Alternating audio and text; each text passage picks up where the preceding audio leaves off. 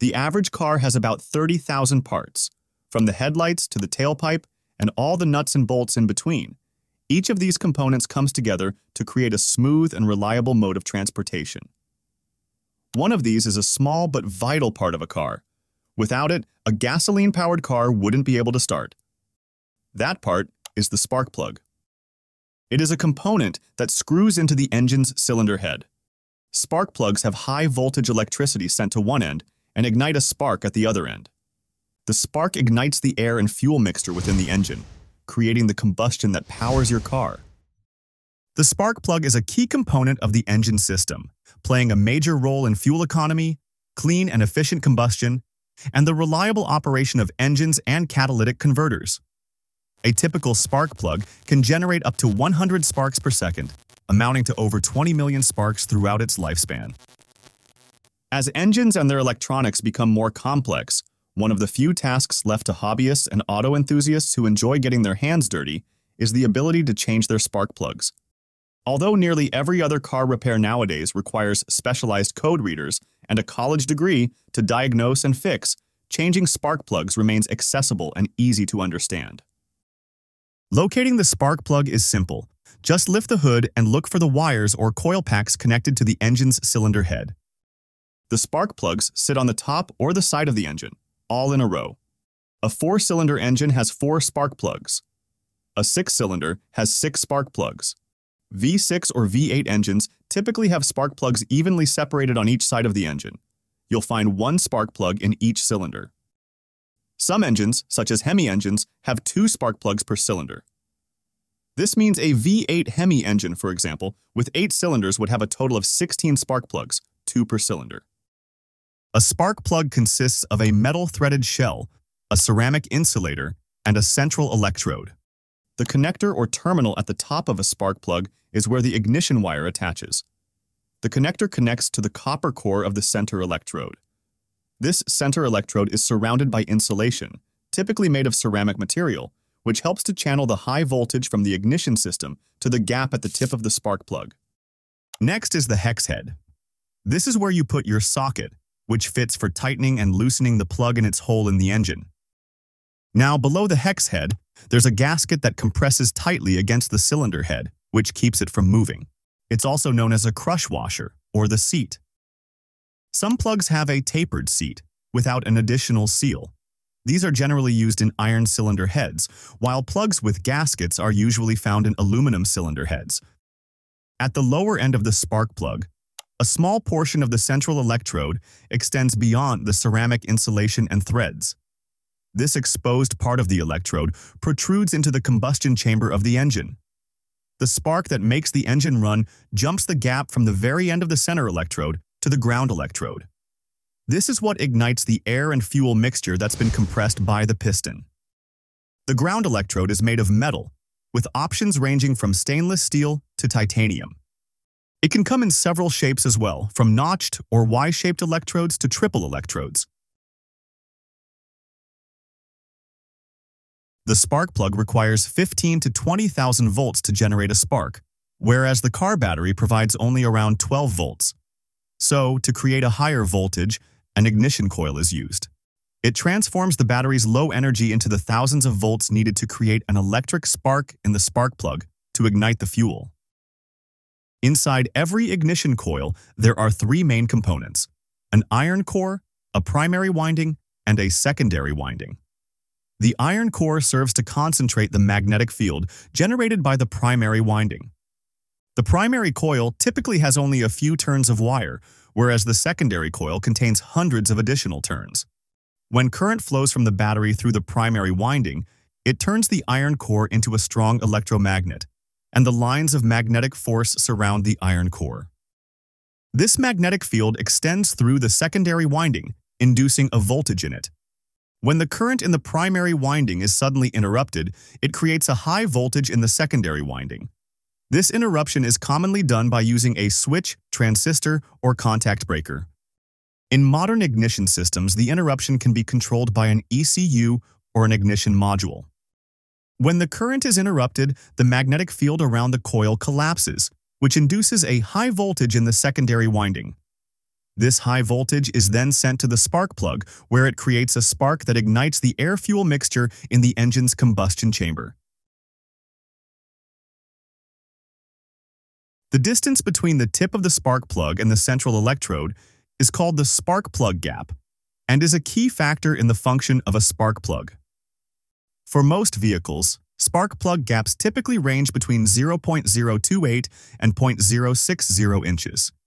This gap varies according to different OEM specifications, but generally, cars with lower compression ratios and a leaner air-fuel mixture often use larger spark plug gaps, which allows the spark to ignite the air-fuel mixture more effectively. A larger plug gap size will produce a stronger spark, which can improve combustion efficiency and performance. This is particularly beneficial for modern engines with advanced ignition systems. In higher compression engines, the spark plug gap is often smaller because the conditions are more extreme. Smaller gaps are generally more reliable for producing a spark because the electrical current doesn't have to jump as far, which helps ensure a consistent spark across various conditions. However, in certain conditions, especially at higher RPMs, a smaller gap might not produce a spark strong enough to ignite the air-fuel mixture effectively.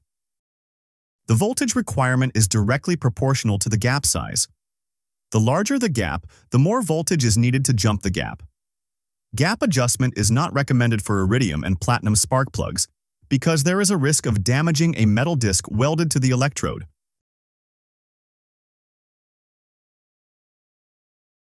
We know that spark plugs ignite the fuel, but they can also play a role in dissipating engine heat. Spark plugs with high heat dispersal are referred to as cold, while those with less heat-dissipating characteristics are known as hot. Cold plugs have less insulation close to the tip, and with less insulation, more heat can be transferred away from the combustion chamber. Cold spark plugs are good for high RPM engines and other situations where the engine operates at a high temperature. Because they transfer heat faster, cold spark plugs can get dirty and become fouled sooner because they don't get hot enough to burn off carbon deposits. Hot plugs have more insulation, which keeps the plug's temperature high enough to burn off carbon deposits and avoid premature fouling. This helps extend the time between spark plug changes. Earlier spark plugs were simpler in design and construction, and they could be disassembled into separate components, cleaned, repaired, and reused, which was a practical feature in the early stages of automotive technology. The first spark plug was used in 1860 by Belgian engineer Jean-Joseph Etienne Lenoir. He used the electric spark plug in a gas engine he invented. Some historians have reported that Edmund Berger invented an early spark plug in 1839, although he did not patent his invention. During this period, spark plugs were in the early days of experimentation. Therefore, if Edmund Berger's spark plug did exist, it would likely have been highly experimental in nature.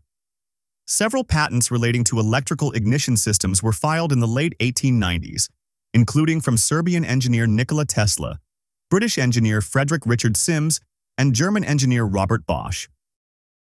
The use of high-voltage spark plugs in commercially viable engines was only made possible after 1902 due to the invention of magneto-based ignition systems by Bosch engineer Gottlob Honnold. Early manufacturers of spark plugs included the American company Champion, the British company Lodge Brothers, and the London-based KLG, who pioneered the use of mica as an insulator. During the 1930s, American geologist Helen Blair Bartlett developed an alumina ceramic-based insulator for the spark plug, which was a major advancement in the field. Her understanding of petrology and mineralogy allowed her to utilize her geological background to create effective and durable ceramic insulators, improving the performance and reliability of spark plugs. This innovation was significant for the automotive industry as it enhanced the efficiency and longevity of spark plugs. Early spark plugs often had nickel-chromium electrodes and were used in many low-speed, low-compression gasoline engines. These plugs had a lifespan of only 600 miles, whereas modern copper-nickel spark plugs can last up to 18,000 miles. Although the useful life of a spark plug has been extended, its basic function has not significantly changed since the early 1900s. What has changed, however, are the requirements for emissions and service life. Prior to 1974 in the US, for example, the main concerns that influenced the plug's design were that it fitted properly, operated at the correct self-cleaning temperature, and that it minimized demand on the ignition reserve. In 1974, the U.S. government imposed fuel mandates and regulations to reduce emissions.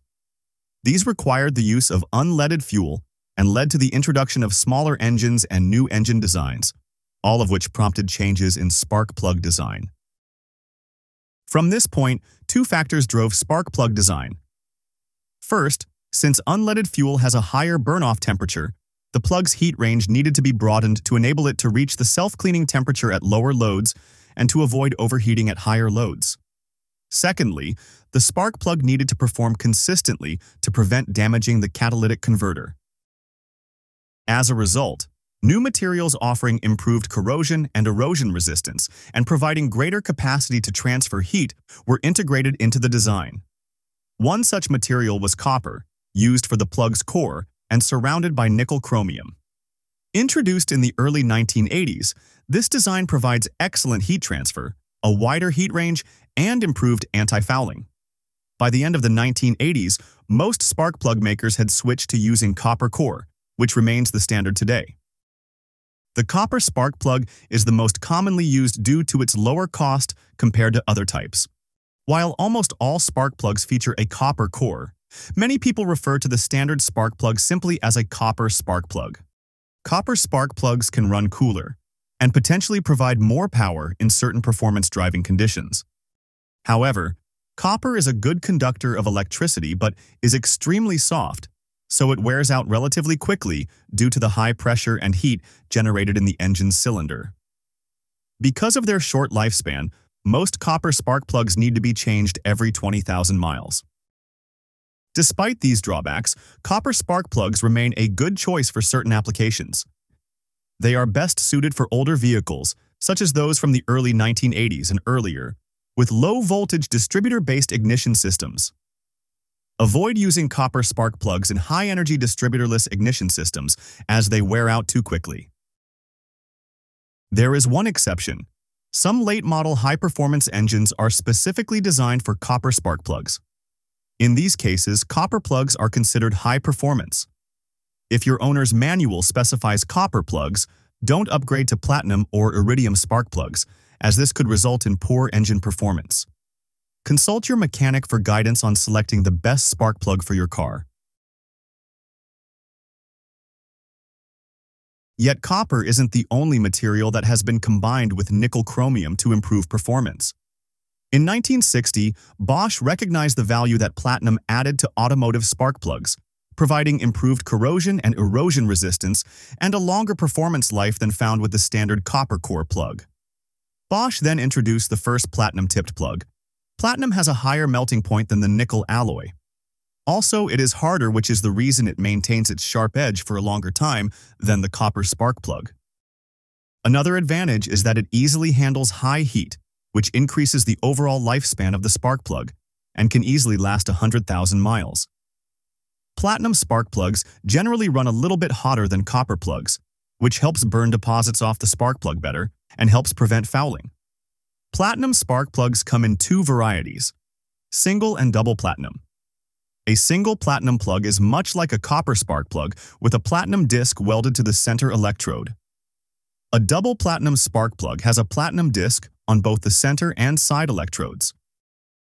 Platinum spark plugs are usually the best for newer vehicles with electronic distributor-based ignition systems.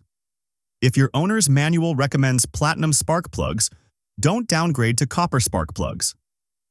Instead, upgrade to either double platinum or iridium spark plugs. In 1994, NGK introduced the first iridium spark plugs as a long-life alternative to platinum plugs. Because it has a higher melting temperature than platinum, is 6 times harder, 8 times stronger, and more corrosion resistant than platinum or most other metals. Iridium spark plugs feature a thin wire center electrode with a diameter of as little as 0.4 millimeters. This fine wire electrode conducts electrical energy better and increases firing efficiency. Because of all these qualities, iridium spark plugs last about 25% longer than comparable platinum plugs. Many car makers require iridium spark plugs, or iridium-platinum combination spark plugs for coil-on-plug ignition systems or multi-coil ignition systems. If your owner's manual specifies iridium spark plugs, don't downgrade. They're not going to perform as well. As automotive technology advanced, engineers began exploring ways to enhance the performance of spark plugs. This led to the development of multi-electrode designs. Initially introduced in Mazda rotary engines in 1971, these plugs feature not just one, but multiple ground electrodes surrounding the central electrode. These designs aim to improve ignition reliability and performance by adding additional ground electrodes around the central electrode. The core idea is simple. By providing several pathways for the electrical spark, these plugs reduce the likelihood of fouling and ensure more consistent ignition performance. In a standard spark plug, you have one ground electrode. With multiple ground electrodes, usually 2, 3, or 4 electrodes, there are additional endpoints offering alternative routes for the spark. This design was thought to help the spark plug maintain efficiency over time, as even if one electrode began to wear down or foul, the others could take over the task of sparking. Manufacturers believed that by spreading the wear across multiple electrodes, the spark plug's lifespan could be significantly extended. After all, if one electrode wears out, you have others ready to step in, theoretically allowing the plug to last 2 to 3 times longer than a traditional single electrode plug made from the same material. However, the myth is that the spark jumps from the center electrode to all 4 side electrodes. This is not true at all. The spark actually jumps from the sharpest and nearest edge of the center electrode to the nearest sharp edge of one side electrode. As that side electrode's sharp edge wears down, the spark will jump to the next sharpest and nearest side electrode. Another myth is that they fire more than one spark at a time, but this does not happen. Instead, the spark will jump via the path of least resistance, be it due to heat, proximity to the center, or the condition of the electrode itself.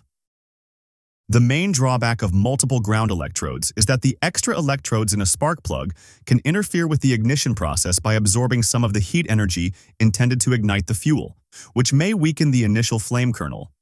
This shielding effect from the extra electrodes can result in a less efficient combustion process, potentially leading to increased fuel consumption. So that's it. What do you think about this video? Let me know in the comments. If you found it helpful, give it a like and share it with your friends. Thanks for watching.